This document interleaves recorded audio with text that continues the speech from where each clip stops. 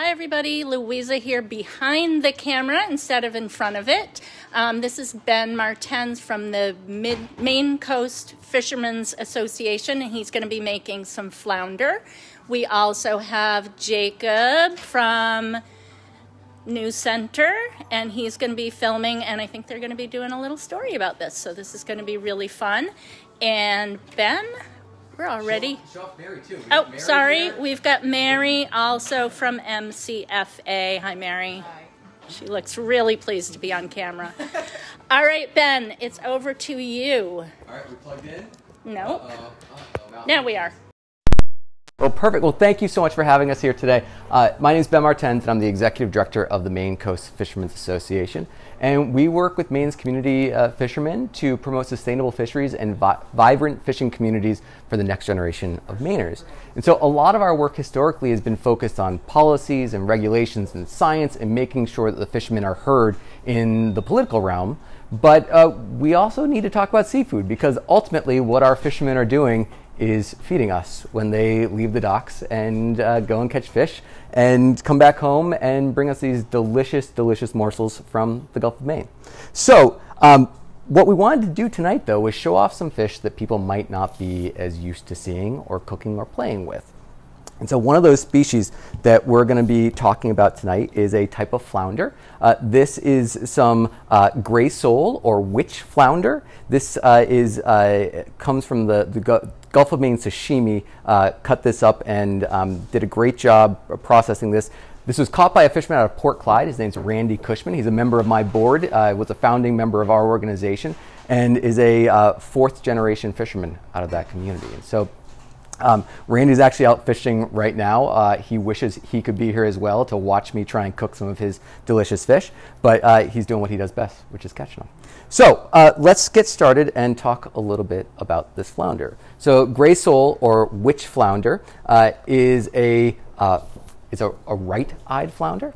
So right-eyed, why do you say that? So flounder are, when they're born, they have eyes on both sides of their head, like any other fish that you might see. And over the first 4 to 10 months of their life, they pick a side and their eyes shift and roll. And so flounders are actually sideways on the bottom of the ocean, and that's how they move along. And so different flounders have their eyes move in different directions, and gray sole or witch flounder is a right-eyed species of flounder. So what I'm doing here is I've got this fish, and this was frozen previously, and one of the things we often like to talk about with folks is there's this horrible misconception that frozen fish isn't good fish. And it's actually value add, right? Like when you freeze something, it gives it more time in your pantry, you've got more time and flexibility to use it, and it preserves the freshness of fish. And fish freezes really well. If you can say that 10 times fast, good for you. So this was frozen, and we defrosted it today. And so you can see it's still like really nice color. A lot of it's still rigid. It's great, great quality fish. And so what we did with Gulf of Maine sashimi is we asked them to cut this meunière, say it for me. Meunière style, all right? And we did that because flounders, because they're sideways, they've got fins on both sides of their body. And typically what you do when you get a fish is you get the fillet of the fish. And it's hard to get a big fillet out of a flounder, especially some of the flounders that we've been catching in the Gulf of Maine. And so this is a different way to play with flounders. So what I've been doing is I've been patting it off because we want to get some of the excess moisture away from it. And then I'm going to take a little bit of flour. Actually, first I'm going to turn on my stove and get this cooking. And so I'm heating up the stove. I'm putting this at a medium to high heat. And I'll be adding some olive oil. I've got regular olive oil that I'm putting in here. Some folks will put extra virgin olive oil in. I find that smokes a little bit too fast, so I use regular olive oil. You can also use clarified butter if you would prefer that. And I tend to be a little bit generous with the olive oil because it helps make sure things don't stick. And it's delicious. Olive oil is great. So I patted the fish dry. I'm going to add a little bit of flour to a bowl. And then I'm going to salt and pepper the fish. You can do whatever variety of, coarse grind, fine grind, whatever you kind of want to do with your fish. And I'm going to get both sides of it with a little salt and pepper. And then in this mixture of flour, I'm going to add a little chili powder. And this is not in the recipe that we've got on the Now You're Cooking website. We'll throw it on our website as well. But I just find that adding a little bit of heat to any recipe just brings out flavor a little bit. And so I don't add a lot. I just add a little bit. And then I'll just kind of mix it in and throughout. And then I'm going to sprinkle the flour over the patted dry fish. I'm going to rub it in, cover it up, coat it up, and this helps get rid of some of that moisture. And we'll add a nice little texture to the fish in the pan. And so look at that. Super, super simple, easy, right? So now we've got this beautiful, beautiful cut of fish that came from the Gulf of Maine. And now what I'm going to do is I'm going to make sure that our pan over here is getting a nice coat of olive oil on it. And it's heating up nicely. And then we toss that fish in. And now what I'm going to be doing is I'm going to let that cook for about 3 to 4 minutes per side. While that's starting to cook, I'm going to be taking some garlic and chopping up some garlic to add into the mix. And you don't want to add the garlic too early, because if you put the garlic in too early, it starts to really get burned. And so this recipe calls for 1 clove of garlic, but it's garlic. So if you want to get aggressive and throw in 3 or 4 or an entire head, you can do that too. And last night I did this dish in preparation for this, and I had a bunch of garlic that just was asking to get used. And so I put in some big chunks of it. It's like I'm going to do tonight. And then like you find those little crispies that you can kind of cover over, and it's just delicious. I love adding garlic to everything, and I do it a little bit too much probably for my wife and children to experience the bad breath that comes with that, but it's worth it. So we're putting some garlic in now, and this will add just a little bit more of sweetness to the fish as it's cooking up. And while that's starting to cook, I'm also going to be cutting up, I've probably got about 2 tablespoons of butter that we're going to be playing with towards the end of this. And then we've also got a little bit of parsley, and this is just for garnish. And so right now I'm just killing time because fish is so easy to cook. And one of the reasons why we asked Now You're Cooking to invite us in and talk about seafood is because we often find when we talk to people about seafood that they're really intimidated to cook it. And especially stuff that they don't recognize when they're at the supermarket or go to the fishmonger, right? They see things and they look around and like, ooh, cod, haddock, I recognize those species, salmon. And what we have then is like people tend to drift towards the same species over and over and over again. And we have so many other great things that are coming out of the Gulf of Maine that are locally caught, that are sustainably caught. And we need to give those things an opportunity to shine.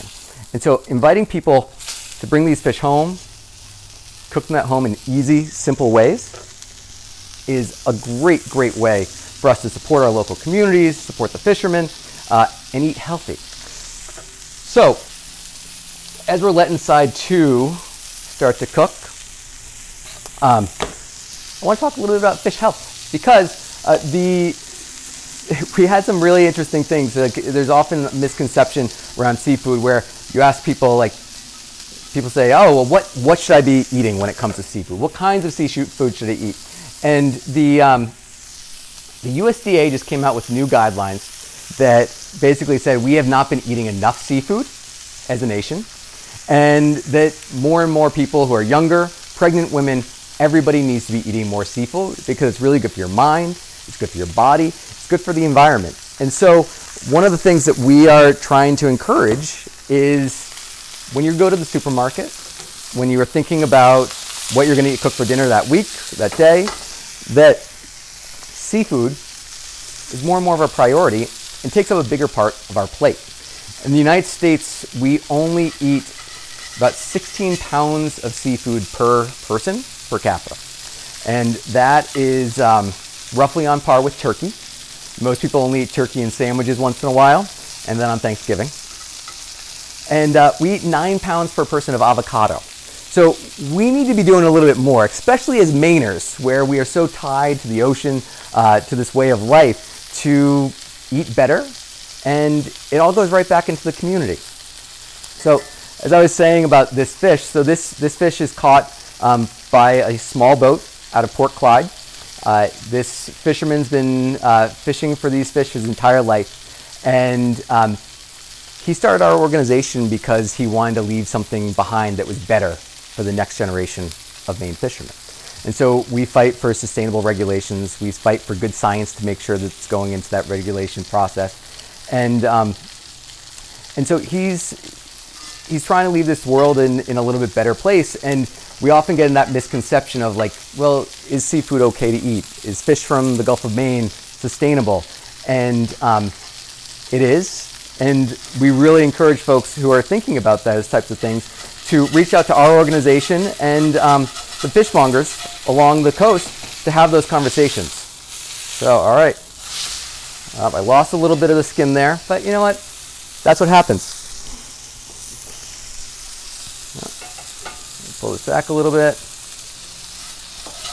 All right. So, we've got a beautiful, beautiful, beautiful fillet here. Or not fillet, meunière cut of fish.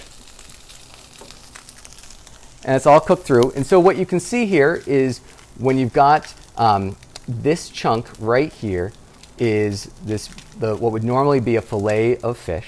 And so what you can do is you take your fork and you just kind of pull along and you can eat along here and you get this great, great flaky, flaky white fish. And if you get adventuresome, you can kind of pull into some of the meat that's along here as well. There's also a line, and you can see it on this piece here that we didn't cook. So this is actually the roe of the fish. And this is something that has a little bit of a different texture, a different flavor. But in this cut, you get to experience that part of the seafood. And normally when you just go to the supermarket and you buy a fillet of fish, that's not what you get. You miss those other pieces of the seafood experience and what kind of makes eating this type of fish pretty special and unique. So I'll stop there and see if you have any questions or if there's any that are coming in from the audience. Not from the audience, but where can we buy this in this area, in the Mid-Coast area? Yeah, so this came from a company called Gulf of Maine Sashimi. And Gulf of Maine Sashimi is out of Portland, Maine, and it is this great small new business that is really focused on a mission-driven, purpose when it comes to like supporting the fishermen and getting the best fresh local seafood out in the public. But there's a lot of other places up and down the coast in the Bath area. You've got Cantrell's. You've got these other places that you can always walk into and ask for local seafood. And we're incredibly lucky in Maine that we have places up and down the coast where you can get that local fish. Perfect. Unplug here. Ben, thank you so much. That was really informative, and I got to tell you guys, it smells amazing. And I think we're going to maybe put a little, hey, you're still on camera. Oh. I forgot to add the butter. Oh. It's all right. It's good. I forgot to add So you normally would do that before you take it out of it? Right before I take it off, I throw the butter in, and it brings out this beautiful, beautiful flavor, and then do a squirt of lemon on the top. So. Awesome. And thank you, Jacob. Yeah, you're on camera too. All right, everybody, thank you so much. We will see you next week, and I'm going to be making strawberry shortcake with whole wheat biscuits, and it's going to be delicious. We'll see you next Thursday. Bye-bye.